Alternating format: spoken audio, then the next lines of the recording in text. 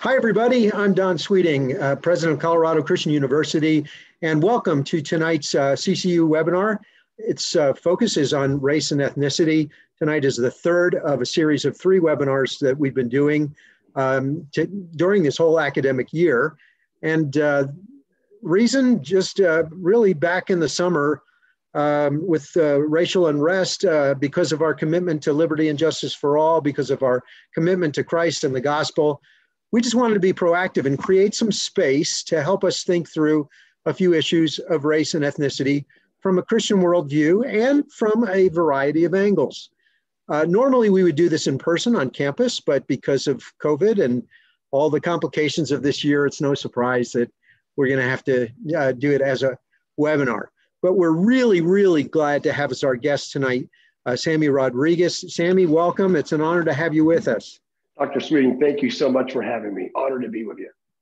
And I want to tell our guests a little bit about you. So if you'll allow me just to elaborate a little bit. Sammy Rodriguez serves as a senior pastor of New Seasons Church with campuses in Los Angeles and Sacramento. He has 3 children, he and his wife, Eva. He is the president of the National Hispanic Christian Leadership Conference, which is the world's largest Hispanic Christian organization with something like 42,000 plus US churches and many additional churches spread throughout the Spanish-speaking diaspora. He holds a master's degree from Lehigh University and honorary doctorates from Northwest William Jessup, that's where Eric Hogue used to be, and Baptist University of the Americas. Let me tell you a little bit more. Sammy stands recognized because of his presence in all kinds of media. The Wall Street Journal named him one of the top 12 Latino leaders, and he was the only faith leader on that list, but you may have seen him on CNN or Fox or PBS or read him in the New York Times or Christianity Today or the Wall Street Journal. Sammy was the first Latino to deliver the keynote address at the annual Martin Luther King Jr. commemorative service at Ebenezer Baptist Church in Georgia. And he is the recipient of the Martin Luther King Jr. Leadership Award presented by the Congress of Racial Equality. He has advised numerous presidents, President Bush, President Obama, President Trump, and frequently consults with Congress advancing immigration and criminal justice reform, as well as religious freedom, as being a spokesman for that, and pro-life issues. In January 2017, he actually participated in a presidential inauguration ceremony, reading from Matthew 5, I remember this, concluding with, "In Jesus' name." It was so good to hear that name at an inauguration like that.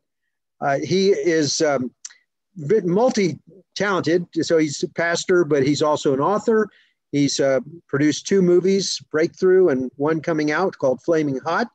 He's the co-founder of the TBN Salsa, an international Christian-based broadcast television network. And he is, among other things, I noticed a Yankee fan and a Trekkie as well. So, hey, Sammy, we have a few things in common besides being brothers in Christ, pastors, and the 2 of us served on the NAE board, the National Association of Evangelicals. That's where we first met. Brilliant. But I'm a diehard Yankee fan. So you're in LA, and how you can be a Yankee fan when the Dodgers are smoking? Right. How do you do that? Because I'm originally from the East Coast. Okay. I'm actually coming to you right now live from my East Coast home. So I'm bi-coastal. I'm a Pennsylvania kid. I'm a Penn State guy. Went to Lehigh University. So, you know, my 4th generation Yankee fan. And we were an hour and a half away from the Bronx when I grew up. And my grandfather was a Yankee fan. My dad was a Yankee fan. It's pretty amazing. So yes, indeed. Praise the Lord. You're a Yankee fan. This makes it the best interview of the year. Love it. You see, I was born in Hackensack, New Jersey, right across the river from the Bronx. And the grandparents were all immigrants. So I think it's kind of an immigrant thing or something like that. I love it. Love it. I don't know. Anyway, yeah. And my claim to fame as a kid is Mickey Mantle lived across the street from us. So no, seriously. Yeah, seriously, for a short time. And I was a baby. My brothers remember playing in the yard with his kids throwing the football. Yeah. That's it. Interview officially over. You can't top that. We can't. But, it's just no, it wouldn't work because I'm in Colorado and they hate the Yankees. They're Rocky fans, and you're normally in LA and right, and the Dodgers. So the only time I tolerated the Dodgers was when Don Mattingly was coaching the Dodgers. It had a that's right. It had a redemptive component to it. Okay, that works for me, but probably for nobody else in our audience. So let's get out. Let's get out while we're still alive. Oh, wow. Well, I wanted to just have a conversation with you tonight because so often in a lot of the racial discussions, it's always focus on white and African American, and because of the growing Hispanic population in the United States, I wanted to broaden the conversation. So thank you for being willing to spend this time with us. No, I'm really honored to be with you. And by the way, let me commend you and applaud you for having just the biblical foresight. The term would be prophetic courage to create space for this conversation. Thank you so very much. Well, it's a blessing, and I need it, and I think our constituency needs it. CCU has about 8,000 students, and we have the number of, I think we're at 16%, no, we're at 17% Hispanic students, which is more than the Colorado, general Colorado student population. And it's, well, go ahead. I'm blown away. I wasn't privy to that. And I really wasn't. That's pretty amazing, pretty remarkable. And reaching 25% makes you a Hispanic serving institution, as you well know, an HSI. We're just under the line. We're not quite there, but we're aiming to get there. Well, congratulations. Wow, I love the diversity of that. Wonderful. Excellent. Yeah. And, I've been blessed by it too, but I'd love to hear, just to tell us briefly your story. Just who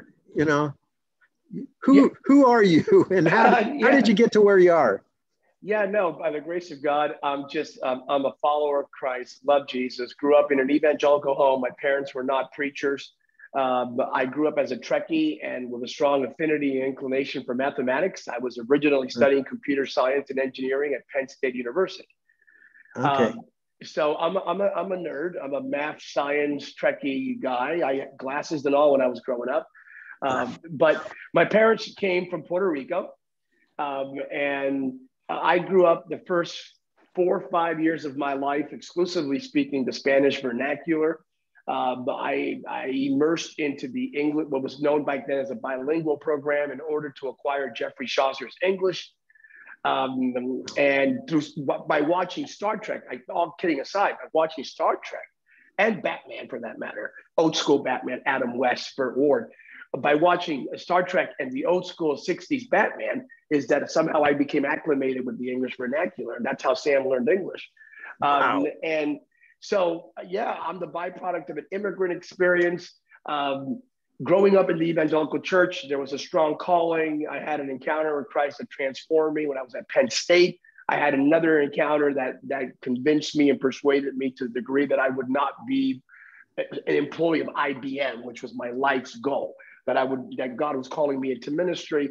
I began hosting or participating, better yet, in youth conferences across America, like Latino youth conferences that were pretty large and significant, 5, 6, 7, 8, 9, 10,000 strong in my 20s. And then Jesse Miranda, Dr. Miranda was my spiritual dad.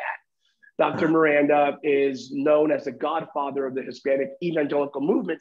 When he was retiring, he wanted to pass the baton. The term that we use is mantle. And he really was persuaded in his spirit that Sammy Rodriguez was it. So he placed the mantle upon me and said, tag, you're it, son. And he was faithfully with me all the way until the day the Lord called him home as our chairman emeritus. And God really just did a great thing with the Latino community. And now we serve this wonderful organization. And in addition to that, I pastor a multi-ethnic church that's 40% white, 40% African-American, 20% Latino and Asian. Wow. And that's wonderful. That's not easy. And that's wonderful. Yeah, for such a time as this. Yeah, really. Well, tell us a little bit about the National Hispanic Christian Leadership Conference. A lot of people tuning in probably don't know about that. Yeah, it's an organization. Again, it emerged, the original foundational infrastructure created in 1992 by Dr. Jesse Miranda. 10 years later, a little bit less than 10 years later, he passed the baton over to yours truly. So I've been presiding for close to 20 years. It's the National Hispanic Latino Evangelical Association. So we have denominations that are part of the association, independent networks, and it's 42,000 plus.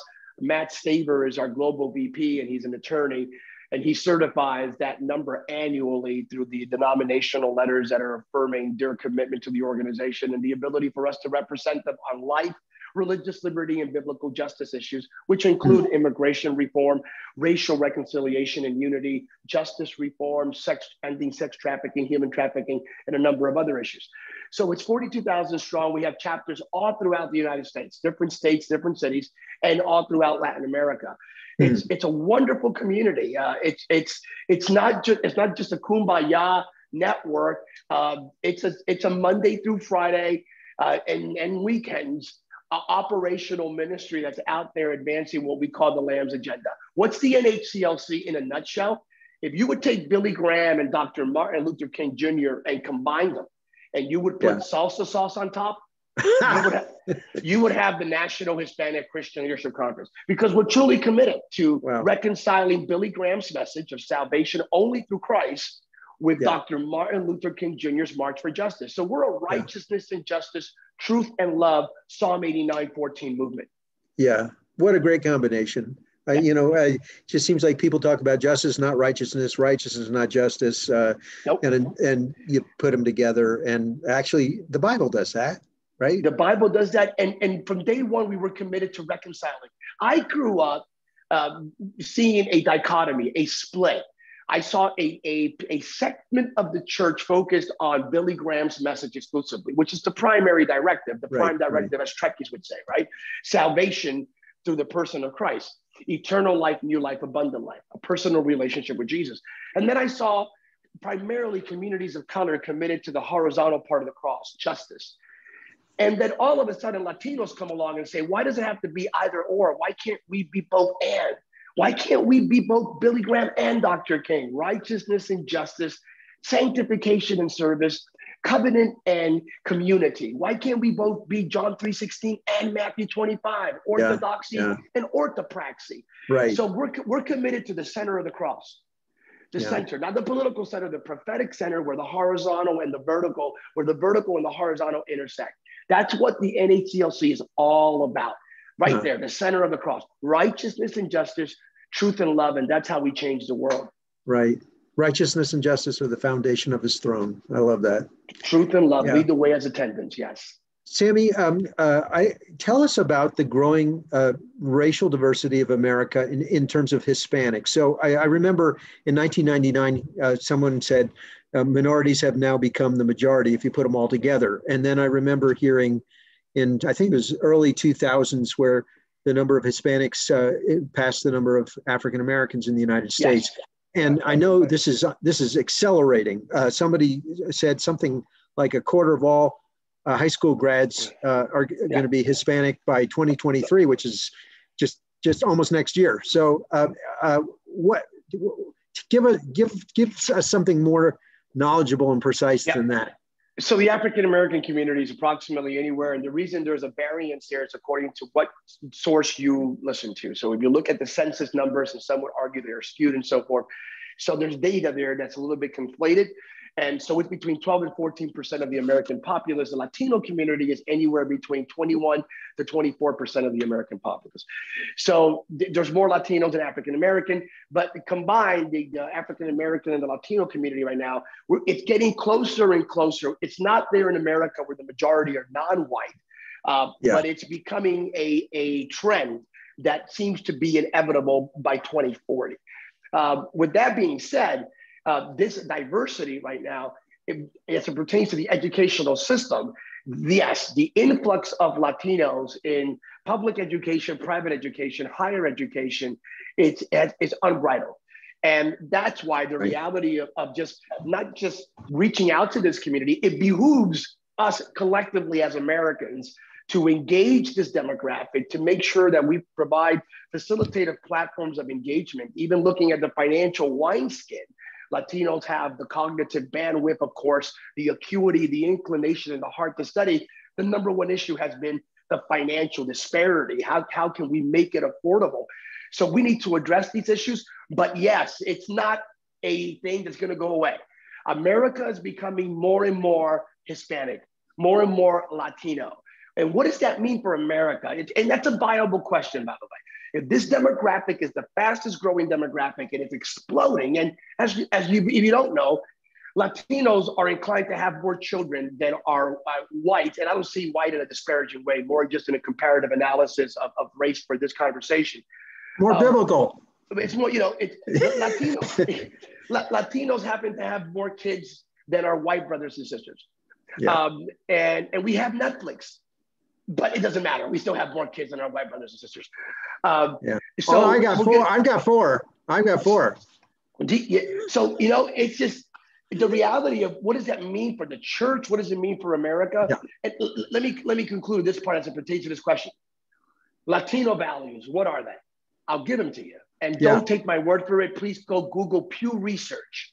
And this is the primary fountain from which I articulate the numbers and so forth.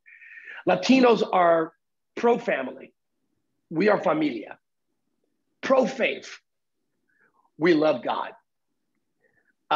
We are pro-faith, pro-family. We love entrepreneurship. That's why you see Latinos opening up mom and pop shops constantly in every major metropolitan city. So it's faith, family, it's free enterprise. You know what that sounds like? Sounds like the values that made America in the first place. The initial values that served as a foundational framework for our nation. So we may have a little bit of an accent, and we may put some chili on the meat and the carne asada, which is delicious, by the way. Mm-hmm. But as it pertains to values, the same identical values that served as the foundational framework, our Judeo-Christian value system, free enterprise, religious liberty, a commitment to life, liberty, and the pursuit of happiness. You just defined the Latino community. Yeah, and I would add one more quality, and that is pro-hard work. I mean, very hardworking people. You have no, we have a strong chapter in the Central Valley, and Eric knows this, in the Central Valley of California, which is Bakersfield up, Fresno, Modesto, Madera. Some of your students may never heard these areas. It's the 99 corridor in California, 14-hour days, 16-hour days. Mm-hmm. Some of the most hardest working people I've ever met in my life are embedded in this wonderful immigrant community, primarily even the first generation of our community. So God bless them.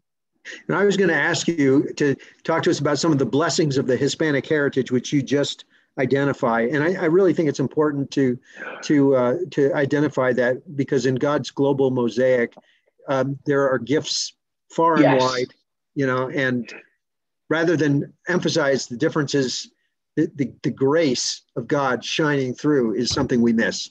Don, let me even put something out there. I do believe the Latinos, and I don't want to get too overly spiritual about this, but we can't negate the reality of the cross. I think we have a reconciliatory assignment. Because as you well know, Latinos are not a race. There's white Latinos. My great-grandparents come from Spain, from Galicia, from the northern part of Spain. And they went to Puerto Rico, and from Puerto Rico ended up in Pennsylvania, New York area, right? And Orlando. Orlando's Puerto Rico North. That's just, Orlando is Puerto Rico, just doesn't know it, but it is. So that's amazing. And there's Black Latinos, and I have Indian blood to my dad's side, whose Spaniard grandfather married a Taína Indian. So we're the walking United Nations. I think we have a reconciliatory prescription assignment. Because we really are committed to bringing people together. That's why with the racial angst happening in America, especially last year and so forth, the Latino community stands up and says, Lord, help us become the balm of Gilead and help us bring white and Black together in Jesus' name. Wow. And I believe it's doable, by the way. It's doable. Yeah. So for such a time as this.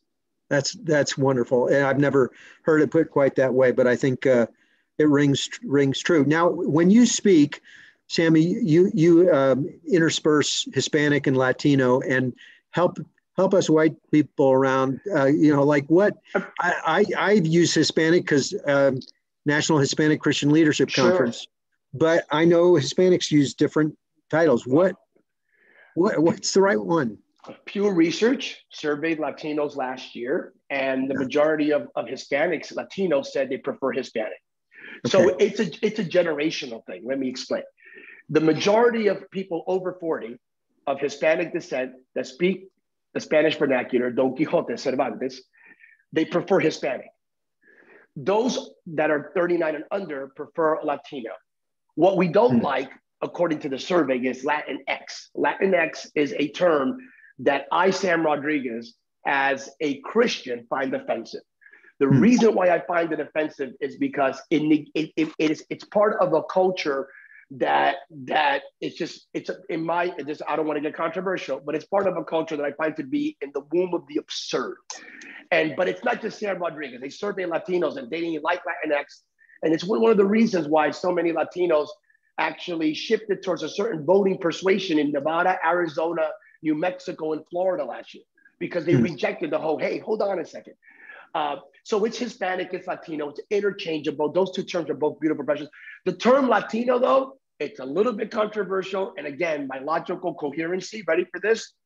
Latino means that you are the byproduct or a participant of the Latin language. Well, guess what? That makes French people Latinos. Romanians, Latino. Well, the French wouldn't like that. The French wouldn't like that. If I go to Paris right now and go, my Latino brothers and sisters, they would laugh me up the Eiffel Tower. Yeah. So if you want to be technical about it, Latino means a part of the Latin language, and not all Latin languages consider themselves to be part of the Latino culture. So Hispanic has more of a comprehensive, logical, encompassing component to it. However, I use both terms interchangeably, Latino and Hispanic. Yeah, I heard you use them interchangeably. That's why I asked. What about the religious breakdown of Hispanics in the United States? Catholic, evangelical, what is it? You're either one of two things primarily. There are very few Latino Presbyterians and Episcopalians. That I can tell you. If you find one, call me, text me, DM me, because that's an anomaly. We want to take. Well, I'm a Presbyterian pastor, and you are right. Sadly, I'm just telling you that's just the truth. So Latinos are either one of two things. They are either Catholic or they are evangelical. And by the way, the majority of Latinos, both Catholic and evangelical, according to Pew, which I think is Pew, Barna, and Lifeway, are of the charismatic persuasion. Again, let me repeat that. The majority of Latino Catholics are charismatics, self-identified. The majority of Latino evangelicals are the charismatic persuasion. Other terms that are interchangeable would be spirit-empowered. Some would use Pentecostal, but that's kind of rigid in its own definition. But it's charismatic. They believe in the giftings of the Spirit. Latinos believe in healing for today. They believe in miracles. Many of them believe in a prayer language. They're very animated in their praise and worship. So that's a Latino, both Catholic and evangelical. So that's your breakdown right now. What percentage of Latinos are evangelical in comparison to Catholic? Again, various rooms of data there, various streams. Here's what we're looking at right now. It's aiming closer and closer to 25% of all Latinos identify as evangelical. That's the growing now. It used to be 16%. The latest numbers go between 22 and 25%. The ceiling would be 25. The floor would be about 21%. But again, the other 75% are primarily Catholic, but 56% are the charismatic persuasion. Yeah. So it's that charisma, the pneuma, that unites Latinos across the board. We speak the same spiritual language. Yeah, I know that there's a great diversity among Hispanics, not just religious, but national and even color, as you mentioned. But what are some of the issues that Hispanics face in the United States that we should know about?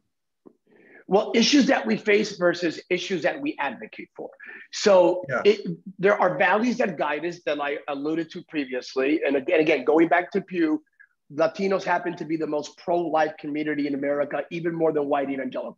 Praise God. So the most pro-life community in America is the Latino community. Very strong life ethos. But what are the issues that we face? The immigrant issue is an issue. That the whole melees is a not more than a concern. It impacts our families and our churches. It really does. Mm-hmm. And what is, you say, Sam, why is it an issue? People came in here, it's conflated. And Sam Rodriguez is an advocate of legal immigration. I want people coming here legally, not illegally, for various reasons. The rule of law, we can't let a group of people not obey the law and then ask the rest of the country to obey the law.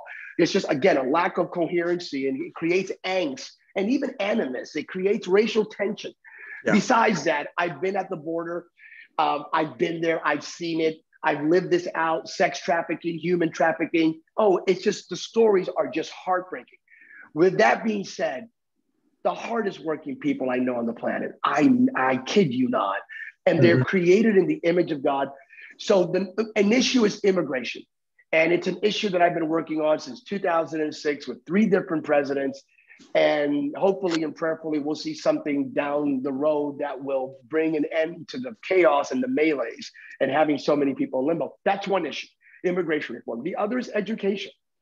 And by education is Latinos are studying more than ever before. Our graduation, high school graduation rate, we've never been this high. We are graduating even from junior colleges at a higher rate than ever, but it's still that 4-year college graduate school component that there are some lids. I call them lids, and they're more because of the financial reality, student debt, the financial reality issue that it's just does not impact exclusively Latinos, but for Latinos, because they already have 2 jobs taking care of parents who may not be documented, it becomes really complicated. And these are issues that may be unique for Latinos because of the complexity of the family reality as it pertains to legality and documentation. Yeah. So these are unique things to Latino because of the immigrant status. But in spite of all of that, it's a community that's not just surviving, in many degrees, it's thriving. So what's Sammy Rodriguez's solution to the immigration reform that needs to happen? I'm glad you asked. I was working for George W. Bush as an advisor and for President Obama and submitted the proposal, worked with Senator Marco Rubio, who I consider a good friend. And then President Trump. I actually had dinner at the White House and I gave President Trump the proposal and Vice President Pence. And we talked about it. And before, at the end of the year last year, before the election, I know that Jared Kushner was working on the proposal that we rendered to the White House. What's the answer, you may ask? Here it is. We have approximately 11 to 20 million people that are here undocumented. We want him here legally. That ship sailed. What do? What do you deport them? Can't deport them. We don't have the infrastructure. The inclination, the manpower to deport people who have been here for 20 years, who are contributing to many sectors of the American economy. Again, they did come in here illegally. However, they're the ones taking care of the agricultural industry, of servicing our hotels and our restaurants, of doing so many things. So after 20 years, 25 years, telling them to go back home, like we suddenly found out they were here undocumented, it's just not reflective of our values. So what do we do? Mm-hmm. Here's my solution. My solution is we look at the dreamers. Let's look at the young men and women who were brought here when they were babies or young without ever taking a vote. They had no choice. Their parents brought them here. Right. Why should we punish them? It's wrong. Mm-hmm. I believe every dreamer, which is according to President Trump is 1.8 million, according to Obama, it was 650,000. But let's take the 1.8 million who are now maximum age, 39 years of age. Let's make them citizens. If they're not involved in nefarious activity, if they don't have a criminal record, and if they're not involved in drugs, rape, and so forth, and 99.8% of them are just wonderful young men and women, hardworking, who grew up in America, who don't even speak Spanish. Come on, let's make them citizens like tomorrow morning. Mm-hmm. Why should they pay for their sins of their parents? It's just, to me, even as a pastor, why should the children pay for the sins of their parents? It's not right. Now, what do we do with the parents? Here's where the compromise comes in. They came in here illegally. There's a price to pay for that. We're not going to deport you. We're going to give you a green card if you have a clean record and you're contributing and you're not living off government subsidies. then stay here for the rest of your life, become a permanent resident. But you'll never become a citizen. There it is. We want to convey a message. There's a price to pay for coming here illegally. And the price is you're never going to become a citizen. However, you're never going to get deported. You continue to live here, live out the American dream, as long as you're not living up government subsidies or government entitlements. And these are wonderful human beings. They are a blessing and not a curse. The immigrant community is not a burden for America. It is one of America's greatest blessings. The immigrant community is revitalizing the church in America. If not for the immigrant community, ask the Southern Baptists and the Assemblies of God, the Church of God, Christian Missionary Alliance, Foursquare, where would they be today? It's actually an infusion of hope and vitality. So that's the price you have to pay for not coming here legally. So that's the compromise. And speaking with the Marco Rubios and James Langfords and Tim Scotts of the world, this is a compromise that both Republicans would embrace. So they're not going to embrace giving amnesty to 20 million people. It's not going to fly. That's what President Biden just proposed just a few weeks ago. It's not going to happen. But the proposal I did submit to you right now is something that will fly. We have enough votes in the Senate to pass the proposal that I just laid out for you. Interesting. Well, yeah. Is there do you sense there's still a strong attitude of nativism in America today that Hispanics feel? I think that's gone away. I think that ship sailed. I remember when it did exist. I was there. I was part of conversations. I heard stuff y'all wouldn't believe. I mean, I heard stuff y'all wouldn't believe. Just crazy cuckoo for Cocoa Puff stuff. I heard when I first started working with President Bush, I would be privy to conversations with members of Congress who would say, we want to keep America white and Western European. Are you kidding me? What does that mean? And I'm going like, and even I would speak to my conservative brothers and sisters and say, y'all need to redefine conservatism. Are you conserving the color of skin or are you conserving the values? Values. America has always been an immigrant nation. And we must continue to be a nation open for immigrants, but legal immigration, reflective of our economic realities, and a segment that still affirms the motto and the adage on the Statue of Liberty. So nativism, that idea is dying. I am concerned with this emergence of nationalism versus patriot. I'm a patriot. I am an American patriot. My uncle died in Korea. My cousin died in Iraq. I love this country, but I love Jesus more than I love America. And I'm a citizen of the kingdom of heaven before anything else. I'm proud to be an American citizen, fourth generation American citizen. But I'm a citizen, meaning what? I love the flag, but I worship the cross, meaning I worship Jesus. I don't worship the flag. Amen. And we got to push back on this sort of unbridled nationalism that has a little bit undergirding of nativism, and of course repudiate every single vestige of supremacy of any race. Right. Let me ask kind of a wild question. So often in the books that are out today, when racism is discussed, it's whites are racist, and it's always focused on African Americans. So my question is, do Hispanics deal with racial tensions with the other groups, and give us an insight into that? Oh, absolutely. And and Don, we know each other from the NA board, and you're a friend, and Eric, of course, I want to be honest in this conversation. And of course, what else can I be, right? It's called integrity. But the statement you made that even in this plethora of conversations regarding race, whites are racist, I have to push back on that. I'm against the idea that if you're white, you're automatically a racist. I find that to be a racist statement. And the idea that whites are all racist, I find it to be not only inaccurate from a Christian perspective. Forgive me to get a little bit charismatic here. I rebuke that idea because that's a racist statement. I have white people in my family. I have African Americans in my family. My daughter's about to marry an African American. My family looks like the UN. And My problem with the race conversation is that we need to recognize that many are making an idol out of race. It's idolatry. Right. So we need to be careful, and we need to focus on the fact that we are all created in the image of God. To answer your question explicitly, immigration, 2006, I find myself having this conversation where African Americans were surveyed by Black brothers and sisters. And in 2006, they saw the immigrant community as a threat that was taking away their jobs in the inner cities. So here's a story that hasn't been told. Back in the early 2000s, there was tension between the Hispanic community and the African American community because of immigration. Guess which one was one of the staunchest groups against immigration that would grant any sort of amnesty? The African American community. Because and at the same time, there were groups feeding that narrative.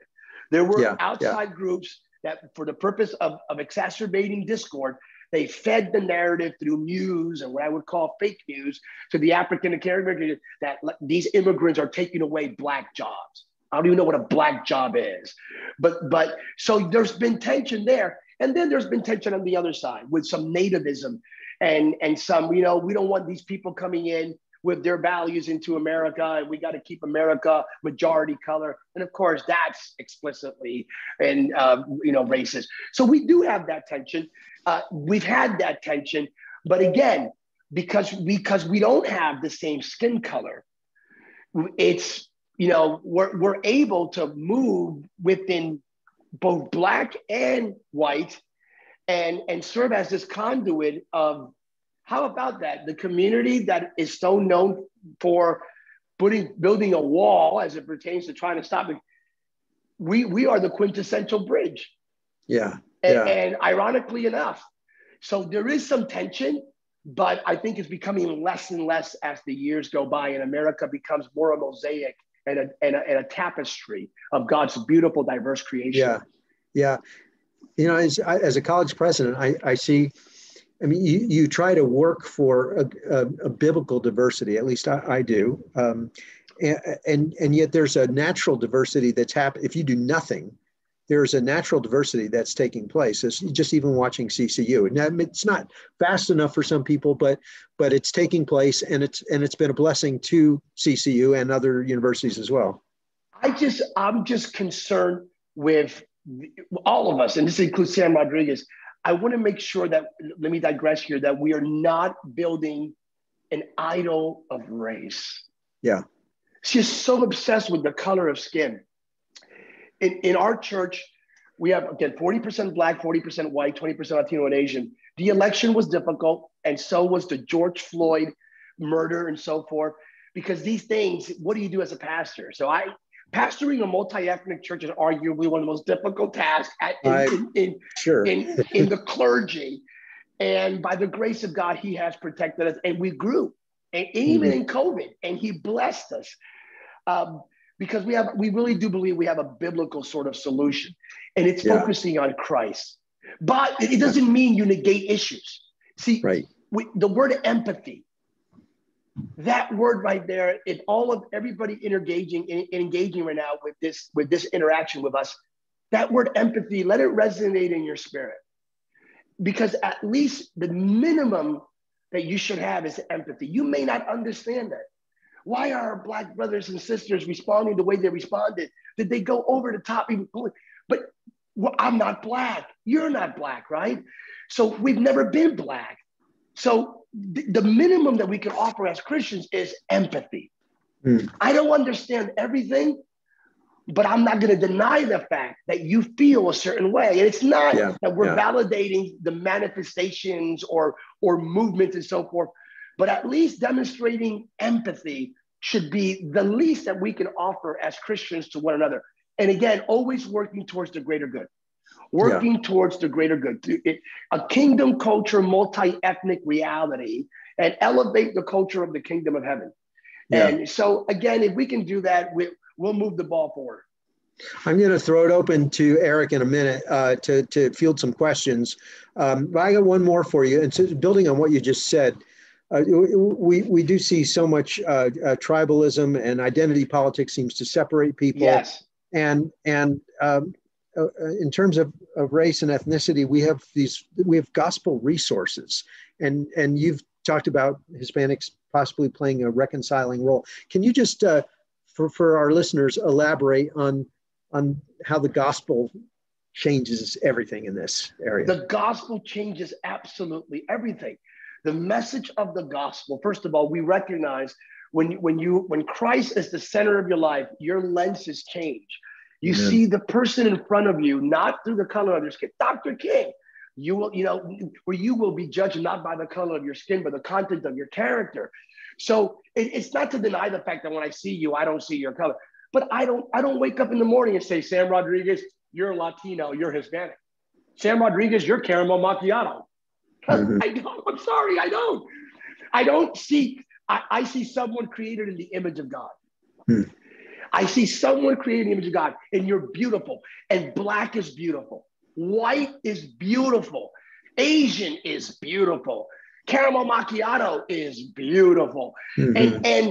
But the gospel just enables us to work together across every single line, work together for the advancement of what I call the Lamb's agenda. We're permitting Uncle Sam and donkeys and elephants to divide what the Lamb died for. Amen. Politicians are having a heyday, and all they're doing is putting us in boxes. Here's the strange thing about me. When people say, Sam, you're a minority, I go, of what? Well, you're Latino, so you're a minority. Say you. I'm not a self-identified minority. That's a government description that I do not embrace. So it's that sort of reality. It's that sort of pushback. We got to stop doing these boxes and letting culture and define us. We're defined by the Father, the Son, and the Holy Spirit. Amen. And we got to treat each other that way and respect each other and love each other. I know it sounds kumbaya-ish and very Pollyanna-ish and very utopian speakies, but we can do this if we don't drink the Kool-Aid. Yeah. Let's do this. Let's do this. Well, final note on this.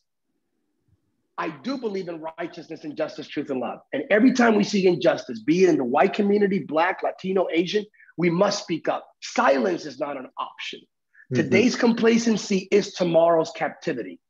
And we are what we tolerate. So we just can't turn our face and ignore things that happen.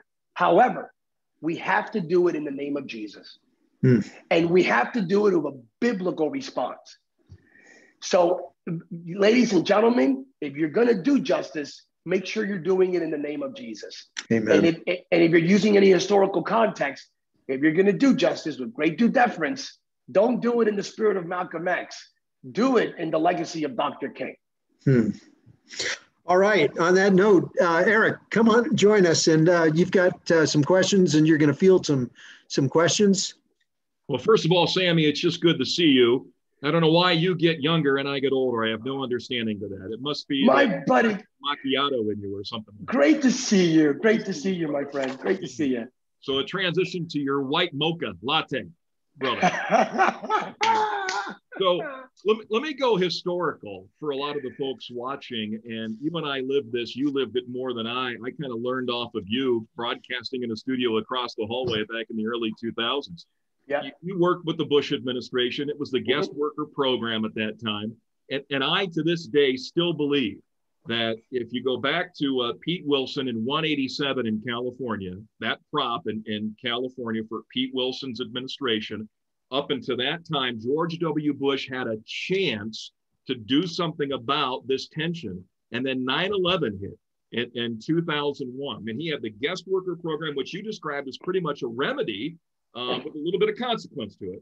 So let me ask you historically, has the country grown to a point of better understanding or worse understanding of situations for the Hispanic population and the Hispanic immigrant in California or in the country? They have, I believe the understanding has become more conflated, more confusing, more chaotic because of the polarized nature of media today in America. So they're receiving extremes on both ends. And because of that, there's not a palpable, coherent conversation regarding the immigrant community. For example, Eric, and you know this well, if you ask the immigrant community, what's your number one objective? the vast majority, we're talking about 80, 90% would not say citizenship, would not. Their answer is, we just don't want to get deported. We want to continue to work here. We know we came here illegally, and we felt like we had no choice, but we did come here illegally. It was our issue. We did it wrong. We take it. However, our kids grew up here. We've been working here for 25 years. We just want to be legal to continue to work here and do away with the fear of getting deported. That's what they want. That's what they want. And all of a sudden, you have politicians demanding citizenship and blanket amnesty when it's never going to pass the Senate. And again, just hype. It's all hype, and it's all this political maneuvering where one party thinks they're going to have the political advantage at the end of the day by legalizing 20 million voters.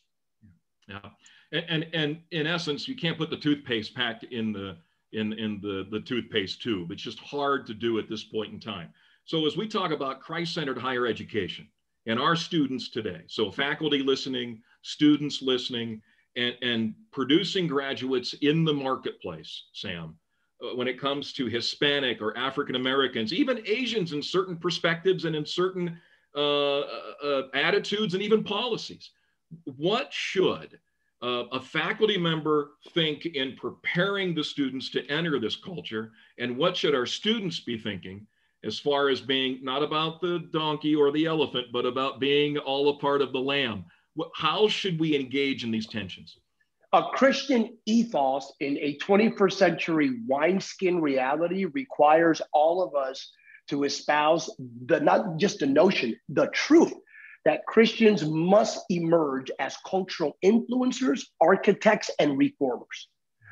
That our eschatology has to match our missiology, which means we need to tell our students, yes, Jesus is coming, but while we're waiting for Jesus to come down, he's waiting for his church to stand up. And we need to be the most influential voices in culture because we can bring people together. And we need to be independent of political manipulation from either the donkey or the elephant. And we must be married exclusively to the Lamb. It doesn't mean you don't vote, Eric. Quite the opposite. It means you vote, but you're an independent person. You're not bound to a political ideology. I have issues. I have issues when 83% of evangelicals of a certain color vote one party no matter what happens, and 92% of blacks vote one party no matter what happens. Guess which community is not like that? And I'm not doing some self-promoting here. Guess which community is independent and proven this past November? Yeah.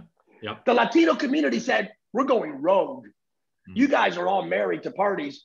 We're going independent. We're pro-life, pro-religious liberty, biblical justice in Jesus' name, definitely no to socialism. Well, we're going rogue. We're not going to join one party or the other, but we're going to vote our values every single election. That's our educational system should prepare individuals who are committed to the Lamb's agenda and emerge as architects, reformers, and influencers in this current 21st century reality. Yeah.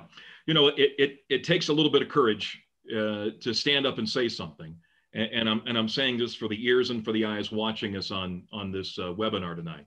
I mean, I lived it. I came from Ohio, went to California in 1999. You gave me an education on immigration. In Ohio, the only immigration we had was the Amish coming over from Pennsylvania. That's all we had. So I understood that a lot of people in the East Bay could easily say, hey, round them up and send them home, while they're in their car going to Whole Foods and picking the produce out of Whole Foods, but they're not doing it in the Valley for 14 hours a day. There was a disconnect there. So there has to be an element of sincerity, of conviction, of honesty and transparency, and then courage to say, this is not justice. It's not right. So encourage us, Sam, and the students listening. It's time to speak. Yeah. No, see, again, it's the beauty of understanding that these are individuals created in the image of God. And again, the fact that many came here illegally is something that we address through legislation. But man, the hardest working people I've ever met in my entire life, that Central Valley story, I've seen it, I've lived it out. And to have this community in perpetuity living in fear because both Republicans and Democrats play a political football with millions of individuals, to me, is morally reprehensible. Yeah. I do believe, do you know what it is to have millions of people where politicians on both sides of the aisle play with you and play with your heart and play with your security and play with your sanity because you don't know what's going to happen. Eric, you know the story. I had a lady in my church, never had a parking ticket, came in here illegally 25, 30 years ago. Her kids were born here. Your kids don't even speak Spanish the right way. And all of a sudden, one day, they take that woman and they deport her. They deport her, not a parking ticket, not one crime. They pick her up and they deport her. My wife and I had to take care of a 14-year-old girl who was broken going, who would do this to my mom? Again, we don't want people coming here illegally, but we better put a different lens on as it pertains to the immigrant community, especially when they've been taking care of our businesses and sectors, and they are wonderful people created in the image of God for 25, 30 years. And all of a sudden we're thinking we're going to deport 30 million people. We have to find a better solution, but we better demand from our politicians, stop playing with human beings. These are not political tools of expediency. These are men and women created in the image of God. Yeah, yeah. And I couldn't agree more, Sam. And you know that. I mean, there's so many policy toys. It's like catnip, and they change from administration to administration. Yeah, so let me ask you this, and I'm going to hand it back to Dr. Sweeting here at the end. Let me check for any more questions. Which administration, from your perspective, and not being partisan, I mean, if it was the Obama administration, then great. Which administration has attempted to deal with the immigration problem the best from your perspective? Okay. Easy. George W. Bush. And why? Oh, goodness. George W. Bush had the answer. Everything I laid out before, he had the answer. Brilliant. Guest worker program, future entry, securing the border with technology, satellite, infrared imaging. We could read a license plate in Afghanistan. We can tell thousands of people when they're crossing across the Rio Grande, ladies and gentlemen. It's just a matter of allocating resources. So he would secure the border, stop illegal immigration, stop human trafficking, at the same time, grant our values, incorporate our values in making sure these men and women currently in our country would become legal. And without granting blanket amnesty or citizenship, just the right way, earn citizenship. It would take them X years. You would have to cross these many obstacles. You would even have to go back to your country in certain cases, but redemptive. It was redemptive. It was beautiful. We, by a couple of votes, we lost this. I know. Can you believe that? And to highlight that, and then I'll be quiet because this gets me in passion, and you know so. The reason why Bush had a handle on that, and this is now for us as believers, as Jesus followers, because Sam, he lived in close proximity to the pain. He understood the situation. Totally. He lived in it. And by the way, y'all, if you don't know, the Bush family is from Jeb and even George's younger brother. They're all married to Latinas. So the Bush family, when they gather together, that's a beautiful mix. It really is. So, I mean, he's lived with the pain, but it's also part of his family narrative. Again, we could do better, and hopefully and prayerfully we will. Yeah. Well, Dr. Sweeting, I'll hand Sam back to you. If not, we're going to have church breakout. We'll be here till. Yeah, really. Eric, thank you. Eric is Vice President of Advancement at CCU and a beloved colleague. And thank you for helping out tonight. Sammy, thank you so much for taking your time to be with us and just give us a little insight to help us think clearly and hopefully more Christianly about all these things. Let's advance Psalm 89:14. Righteousness and justice are the foundation of God's throne. Truth and love lead the way as attendants. That's the purpose of the NHCLC. That's my motto in life. I want Sam Rodriguez, at the end of the day, I want to be known for a person committed to Christ, advancing righteousness and justice, truth and love. Not just love. If all we do is love, then we're just modern day hippies. Yeah, right. If all we do is speak truth, then we're either mathematicians or maybe even possibly Pharisees. But when we reconcile truth and love, we are born again Christians. Righteousness and justice, truth and love, no hype. We can change the world. Amen. We got a minute left. Would you close us in prayer and just pray for the people watching this and who will watch it, that we honor Christ in terms of all these issues? Heavenly Father, thank you for Colorado Christian University. Thank you for its amazing leadership. Thank you for every faculty member, trustee, student body, every student. Lord, this university is alive and well for such a time as this. I pray that you will ignite a fire of revival and awakening to come out of this amazing institution where your name will be exalted, where the world will be changed as light once again pushes back darkness. Lord, do it again. Please activate the architects, the reformers, and the influencers for thy name's sake. In Jesus' name we pray. Amen. Thanks, Sammy. Thank you, everybody, for joining us. God bless you. We'll be in touch. God bless. Thank you.